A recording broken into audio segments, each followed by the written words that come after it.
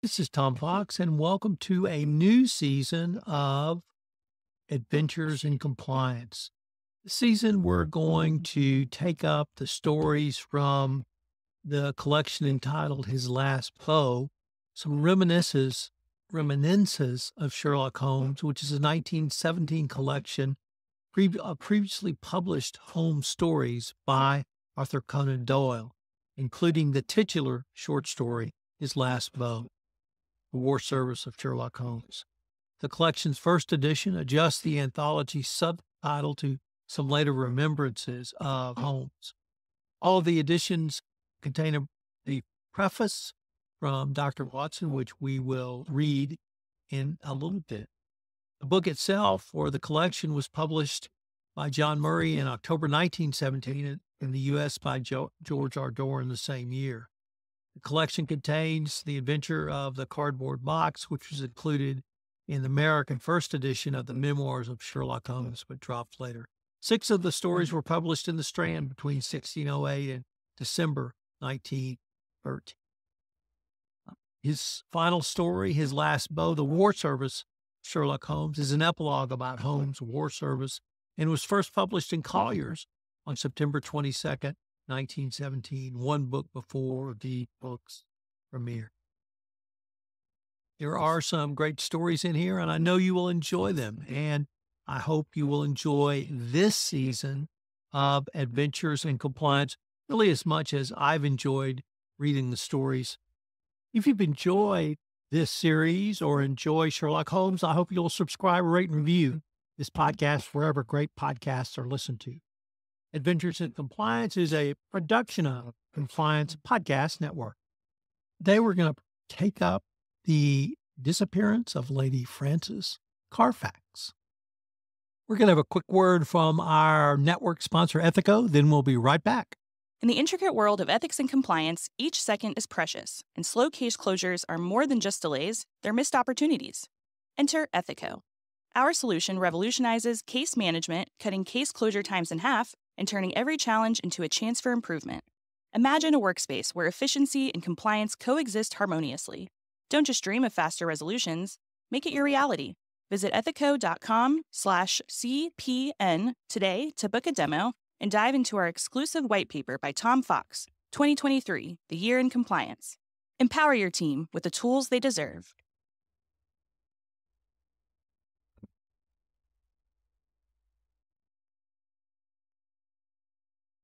The Adventure of the Disappearance of Lady Frances Carfax appeared in the Strand Magazine in December 1911. It's the story of an English aristocrat, Lady Frances Carfax, who vanishes from her hotel in Lausanne, Switzerland. Holmes' suspicions and fears go into overdrive, although not so much that he can take the time to investigate the matter himself. It is Watson who is dispatched to the foreign arena to see what he can deduce about the disappearance. Unfortunately, not much. The Lady Fairfax is alone. Her baggage is packed with valuable jewels in her room. 5 weeks have elapsed since she was last heard of, and she always made a point of writing weekly letters to her former governess, but none have been received for over a month. Neither has any trace been found through other means. Just 2 checks have been written on her bank account, and one to the last hotel she stayed at, the other to a young French maid she had in her service. There are 2 clues. The first is that she was spending a lot of time in the company of another couple at the hotel, the Schlesingers. The second is that she appeared to be in fear of a distinctly large, bearded Englishman whom she met out on a walk one day. Holmes, who's scarcely impressed with Watson's information, is at least content that the lady's life is in danger. But not from the bearded man. Holmes quickly discovers this is her former fiancé, Philip Green, and his only desire is to be reunited with Lady Frances, who years earlier their union had been prohibited by her family because he was so poor. But he's wealthy now and he wants her back. Jay Gatsby had this on no one. No, it is the Schlesingers that Holmes is worried about, for he has information that places their entire identity in doubt. Mr. Schlesinger is a well-known Australian confidence trickster named Henry Peters, and his wife is a brutal woman named Fraser. Together, posing as a disabled professor and his doting wife, they win the trust of young, unsuspecting women, then take them for every penny they can. So it is with the luckless Lady Frances. Deducing that the trio are now in London, Holmes circulates within the pawn shops in London with which he is acquainted and swiftly discovers that a man matching Peter's description has recently pawned a pendant identical to one of Lady Frances's key pieces of jewelry. Days later, with Philip Green keeping watch, Fraser visits the same store to pawn the pendant's twin piece. Worse still, when Green follows her as she leaves the store, it is to the undertaker's, where she has placed an order for an out-of-the-ordinary coffin, the funeral for which this item will take place. Acting fast, Holmes and Watson visit Peter's home, demanding to see the body. They have no search warrant, and Peters is swiftly able to evict them with the assistance of a none too willing passing policeman.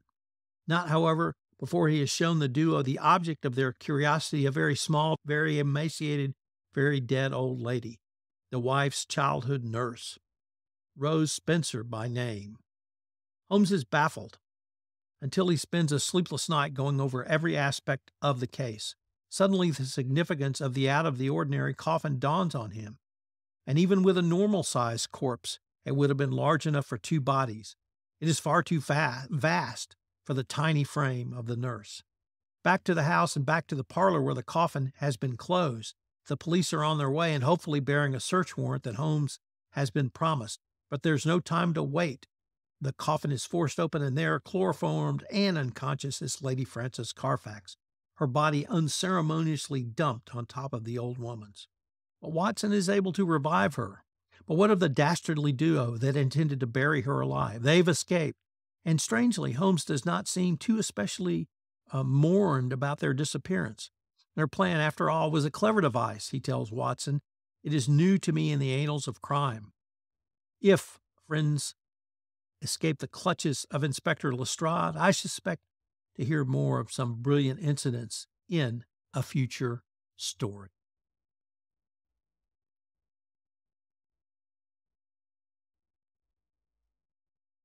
So what are some of the key investigative lessons for the compliance professional around this story, The Disappearance of Lady Frances Carfax?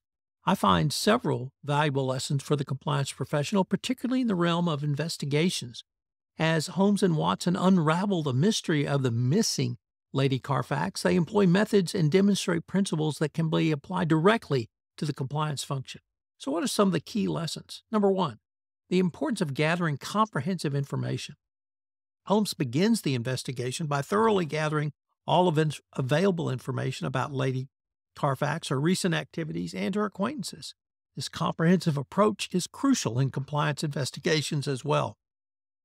Before jumping to conclusions, it is essential to collect all relevant data, which might include internal documents, emails, interviews with employees, and other sources. Ensure that you gather all available information before forming hypotheses or making decisions. A premature conclusion based on incomplete data can lead to overlooking key facts or misrepresenting the situation. Number two, the need for discretion and confidentiality. The lesson is you must maintain strict confidentiality during investigations to avoid compromising the process and to protect the reputations of those involved. Holmes understands the importance of discretion in this investigation. He is careful not to alarm Lady Frances's relatives or acquaintances and unnecessarily, and conducts his inquiries with a level of confidentiality. In the compliance world, particularly in sensitive investigations, maintaining confidentiality is critical to protect the integrity of the investigation and the privacy of those involved. Number three, attention to detail. For the compliance professional, focusing on details, seemingly minor facts or inconsistencies can be crucial in uncovering the truth. One of the hallmarks of Holmes' investigative techniques is his attention to detail. In this story, his ability to notice small but significant details, such as the specific characteristic of a person offering a carriage ride, help him piece together the truth. Compliance professionals must pay close attention to details, especially when reviewing documents, analyzing transactions, or interviewing witnesses. Number four, critical thinking and avoiding assumptions. For the compliance professional, challenging assumptions and exploring all possibilities or all possible explanations is critical. Approach each investigation with an open mind and consider multiple angles and potential motives. Holmes is known for his critical thinking and avoidance of assumptions. In the story of the disappearance of Lady Frances Carfax, he does not immediately accept the most obvious explanation, but considers alternative possibilities. This mindset is essential in compliance investigations where the first explanation is the most apparent culprit is not always correct. Number 5, the importance of collaboration. This is one of the key themes we've talked about throughout our exploration of all of Sherlock Holmes' stories. And for the compliance professional, collaborating with other departments and stakeholders to leverage their expertise and gather a more comprehensive understanding of the situation is critical. Although Holmes is a central figure in the investigation, he often relies on the assistance of Dr. Watson and others to solve cases. In compliance, collaboration with different departments, legal, HR, IT, audit, internal audit, finance, operations, can provide valuable insights and resources that enhance the effectiveness of any investigation. Number 7, understanding human behavior. For the compliance professional, developing a keen understanding of human behavior and the psychology to better anticipate potential risk and understand the context behind actions is critical for your investigation. Holmes' success often hinges on his deep understanding of human behavior, the motives and the psychology. In this story, his insights into Lady Frances's character and the motivations of those guide her actions. For compliance professionals, understanding the behavior of employees, the pressures they face, and the potential motives for their unethical conduct is key to identifying risks and addressing issues effectively. Here, you can think of the fraud triangle or Jonathan Marks' fraud pentagon. Number 8, follow the money.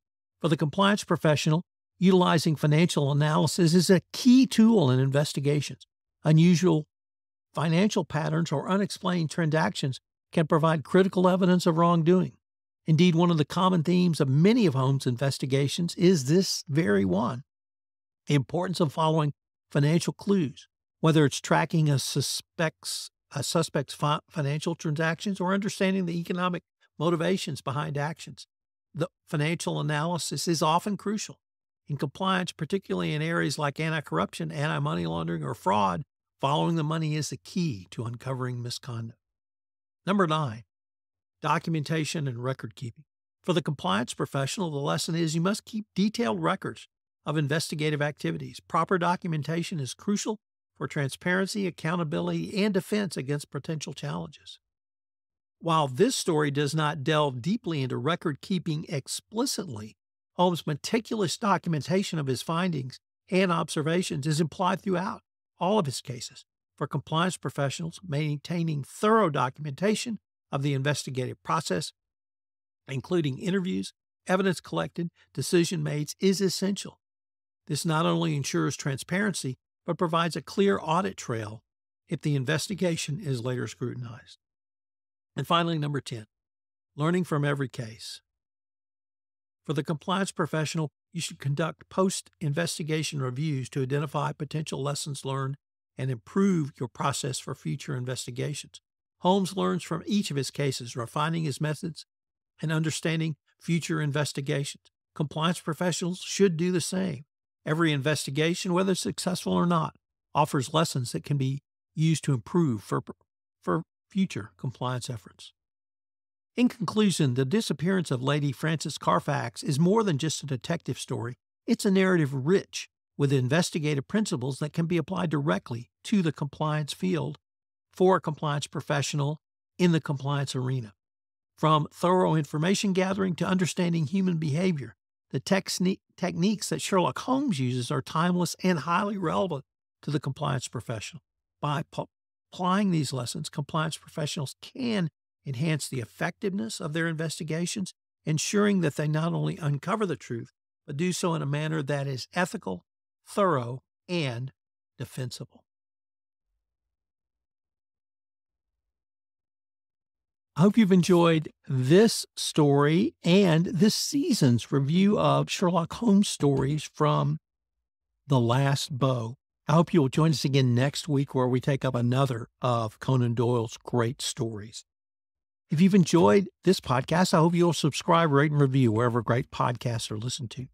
If you'd like some additional compliance tip, check out the Compliance Tip of the Day, where in 5 minutes I give you one compliance tip that you can incorporate directly into your compliance program at little or no cost. Adventures in Compliance is a production of the Compliance Podcast Network.